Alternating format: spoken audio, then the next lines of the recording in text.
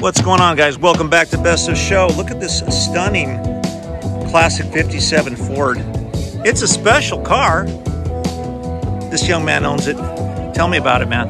Well, Fireball, good to see you again. This is a 57 Skyliner, first year Ford, built a hardtop retractable.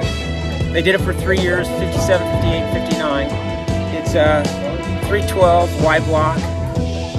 So how long have you had this car? My father bought it in 65. Wow. Mom used to drive it to work every day. I remember going to the drive-in movies, and in the footwells in the back seat, she'd fill it full of pillows, and we'd sleep back there when we were little kids.